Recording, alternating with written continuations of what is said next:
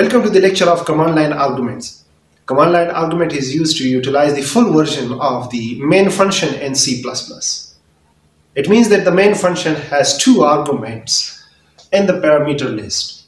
Here you can see in this example, one is the argument of integer type and the second is of character pointer type. Actually it saves the strings, the characters, the combination of the string in an array.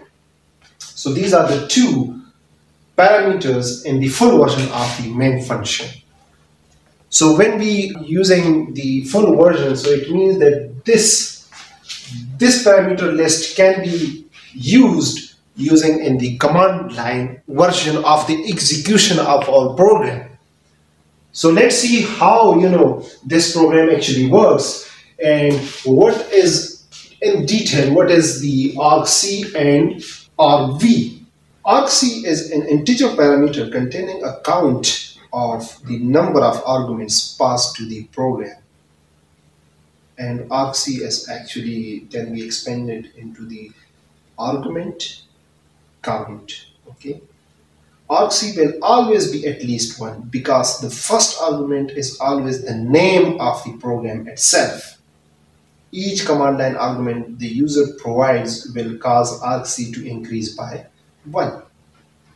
While argv is where the actual argument values are stored. Actually, this is a location, the memory location, or the the array where the arguments will be saved. So argc is actually the number of the arguments, and argv is the location where the arguments will be saved. While argv can be expanded as argument values, though the proper name is argument vectors. Okay. Although the declaration of argv looks intimidating, argv is really just an array of C-style strings. The length of this array is argc. We can also declare the header of the main function just like integer space main, and then starting with open curly brace integer argc comma character double pointer to argv. So this is very similar to the the first kind of declaration. Okay, so now this declaration, this one can also be written as in some of the books or the literature you will see another shape of this declaration of an array. So here you can see we have a declare a pointer to an array. So it means this is also a pointer, and array is also act like a pointer. So it means that we are declaring a double pointer. Okay, so you can also write down a double pointer of argv. So these both are identical, and you can use either this one or this syntax. Okay, so this is very easy to understand that this is an array of there is a pointer to an array. Okay. Okay, so how to use the argc and the string array in our main function? So when we pass the arguments in the command line in our cmd window, then we can use these variables, the argc and argv, in our main function. So here you can see the cout statement with a variable argc. So there are argc arguments.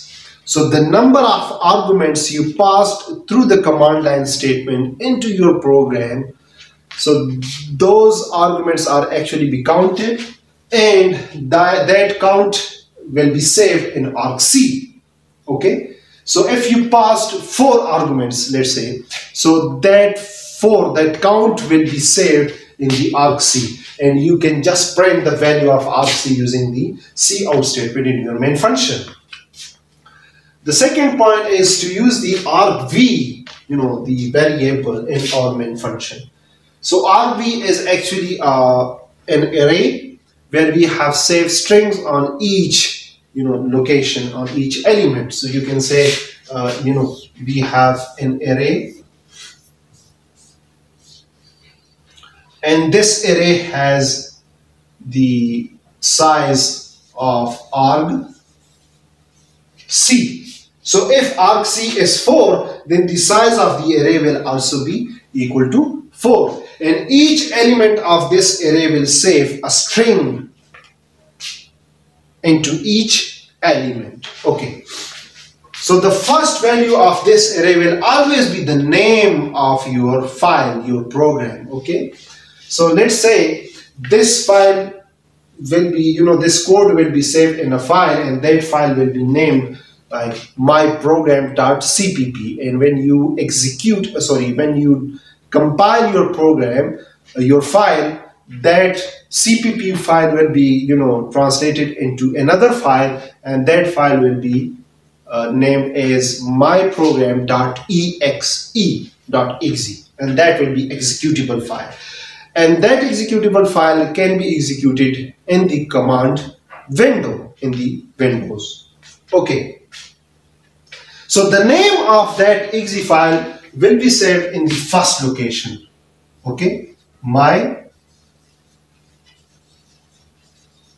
program.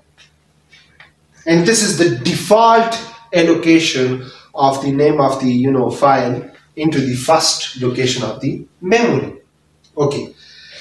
After naming your file, after writing the file in the command statement, you will be, free to give input to your program by giving, the space in between the arguments. Okay. So if you generate a space and then you write another argument or value that you want to pass to the main function, so that argument will be saved in the second location, then separated by space, and then in the third location, then separated by space, and in the fourth location. So in this way, you have actually given 3 arguments along with the name of the function that you want to execute. So we have counted 4 arguments that will be saved in the argv parameter or variable. Okay. So this is an array, so therefore we can, render through the values of the array using for loop. So for integer I is equal to 0 and I is less than argc, so argc will be by default, count the values, the arguments that you will pass through the program. So we will have the value, exact value of the arguments of the size of the array, and I++, and then we are, printing the each element in the array starting from the 0. So it means that we are going to print the value on 0 index, then value or argument on the index 1, on index 2, and on index 3. Okay, so this is argc will be equal to 4 and I is less than argc, so it means that we will be executing this loop for I is equal to 3 less than 4, not I is equal to 4, because when I become equal to 4, so there is no fourth location here.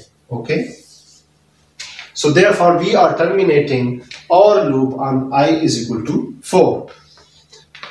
Okay, so when you go to the start button of your Windows and you search for the CMD, the command line interface, and then you press enter buttons, you will see a blank screen or window on your desktop. Okay, there you need to write down the the name of your exe file that the file which after compilation is actually created, okay, of your program. So you need to access to that directory, and in that directory using cd command, okay, and then you will need to write down the name of the exe file and space with some arguments, okay, and each argument should be separated with a space. Okay, so when you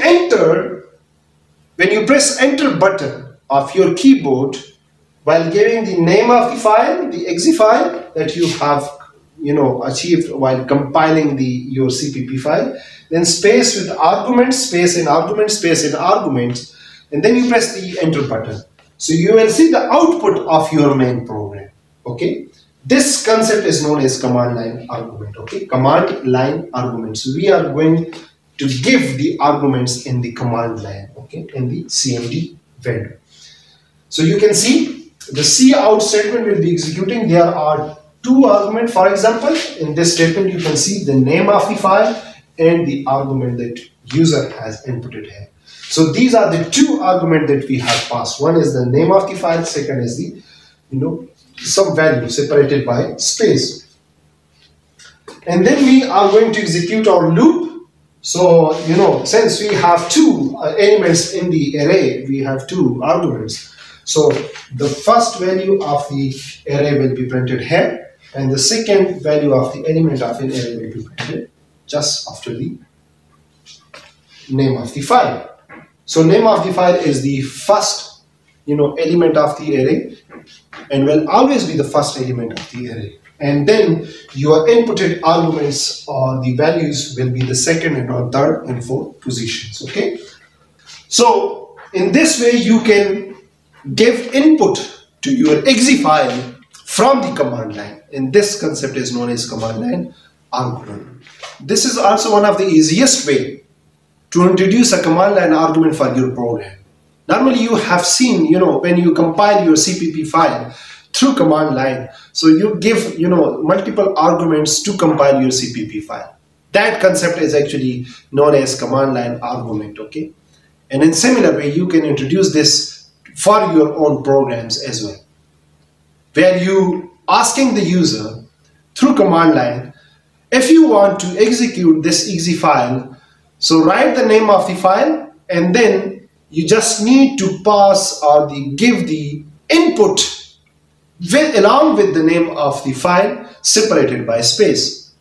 So this is one of the easiest way that normally programmers are used for their programming, for their programs to be executed. Thank you very much for watching this video. If you have any question regarding this command line argument concept using C++, so ask me in the comments below. Inshallah, I will try my best to answer those questions. Thank you.